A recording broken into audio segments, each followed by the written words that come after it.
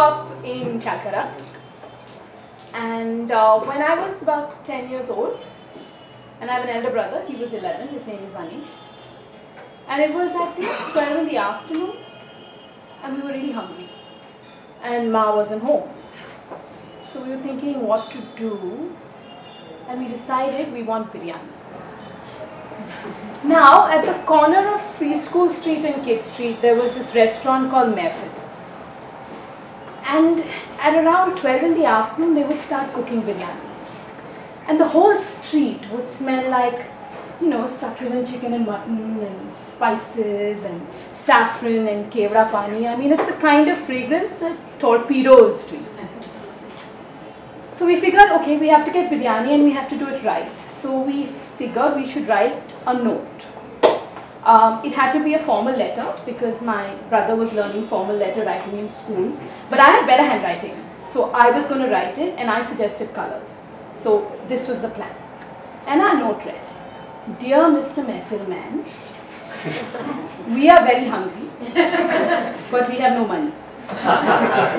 Please send us biryani. Thanking you. Yours sincerely, Anish and Tess." And then Bosky was this guy who would come to clean and sweep the house. So Bosky had just about finished doing everything at home. And we gave the note to Bosky and he stood there, I still remember, for what seemed like a very long pause. And we said, go to Mehfil. And Bosky left and we waited. 40 minutes later, the bell rang. It was Bosky. And it was biryani. Our note was magic and we had biryani and now the whole house was smelling delicious.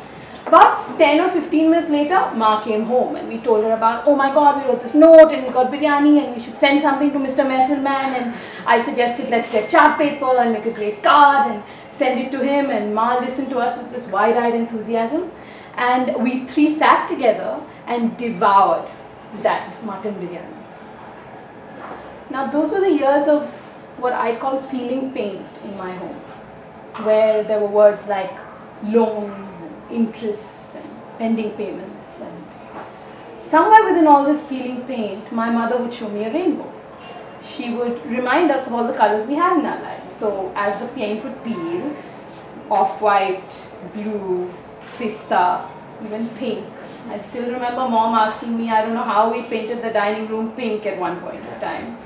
But she would somehow make this crumbling old British mansion of ours in Calcutta seem like this palace of stories and ideas. And it was her canvas in many ways. Years later, Ma was painting the house, which was a 1-month affair. It was 17-foot ceiling, red oxide floors. It was crazy. She asked me to go to her cupboard and get something. And I went to her drawer, and I always will remember this. She had a Nivea tin jewelry box. For those who remember Nivea cream, so there were the big jars. And when I opened it, I found the note. And I went back to Mom and I said, Ma. And she told me how she met Bosky downstairs.